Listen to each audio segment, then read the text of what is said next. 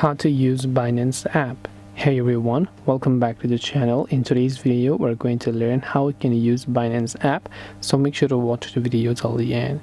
Now assuming you've already went ahead and then logged in and created the account and done everything else, we will learn how to use the Binance app.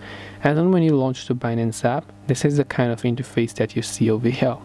By default, you're on the Markets tab, where you'll be able to see a list of all the cryptocurrencies along with their profit margins. So the BNB value has increased today, Ethereum and PP has also increased. The one that's decreased is Bitcoin, Solana, and so on, right? So this is the Markets tab. The square tab over here will give you a list of all the discovering ideas and anything else on Binance, so that you can follow others, and then you'll be able to also learn more as a whole.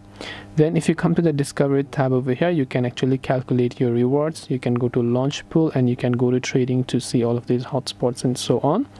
When you come to the portfolio tab, here is pretty much your own thing, where you can choose to withdraw any sort of currency that you might own, crypto or fiat, or you can choose to deposit them, and here you'll be able to see your asset trends. Now if you want to buy or sell cryptocurrency, you can tap on this middle yellow icon and you can choose to buy cryptocurrency or sell or convert or deposit. Or what you can do is to simply tap on the profile icon here. Now Binance also has two types of interface. One is Binance Pro, one is Binance Lite.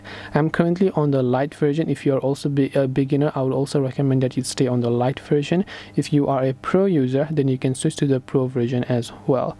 But to give you a basic context of the idea, this is how you can use Binance app. Hope this video was helpful. If you have got any questions, feel free to leave them down. Thank you for watching and see you in the next video.